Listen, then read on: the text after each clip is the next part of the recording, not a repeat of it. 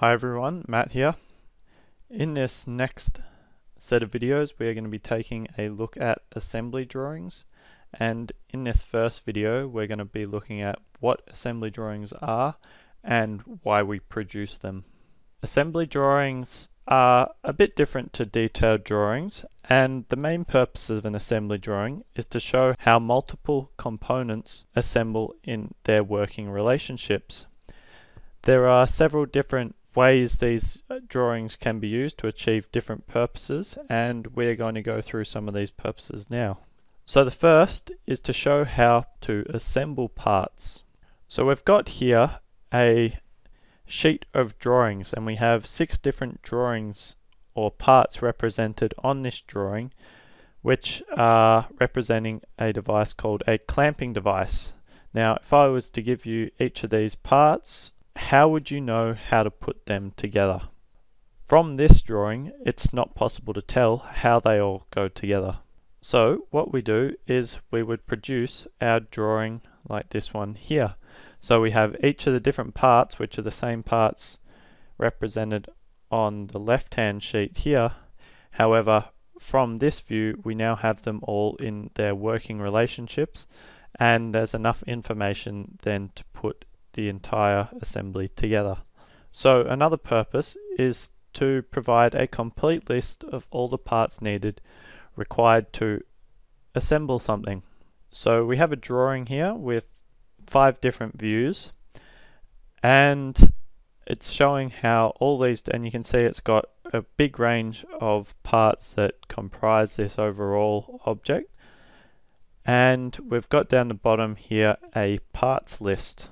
And what you can see from here is this bottom part of the list here is all manufactured parts. So these are all things that are based off other detailed drawings.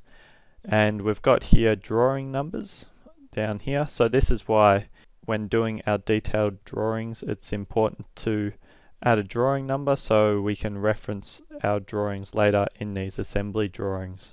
Now in the top portion of our list of materials and parts we have purchased parts. So these are just standard parts. So we've got screws, hex screws, dowel, lock nuts, and these are just things, so we don't have a drawing number because these are things that are commonly available. You know, you could go down to your hardware store and buy them. What we do have though is a material. Now we don't necessarily have materials for our manufactured parts because some of these could be multi-component parts made out of several different materials. But as for our purchased parts, you can see here we've got HTS, so that stands for high tensile steel, and for our nut here we've got mild steel, MS. So the next thing is sometimes assembly drawings are used to provide designers with information on assemblies. So take for instance a catalogue that is showing an electric motor. So you might see something like this in the catalogue. It's an assembly drawing because it's got lots of different parts put together in one, but as you can see it's got dimensions on it.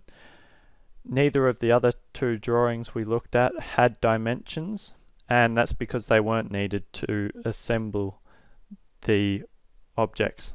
And you might note here that this is not actually drawn to Australian standards. This is a Swiss part, so it's got a European standard on it.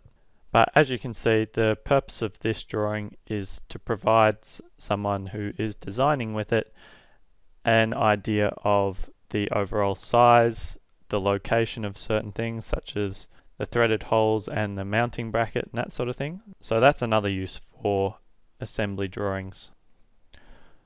So another use for possibly doing an assembly drawing is to show how to disassemble a machine. So this is something you might find in a handbook or a guide on, say, working with your car, or you know, these are also similar to things you might find in Lego kits and something like that. So they're designed to be looked at by people who are not engineers, who do not know how to read orthogonal and detailed drawings.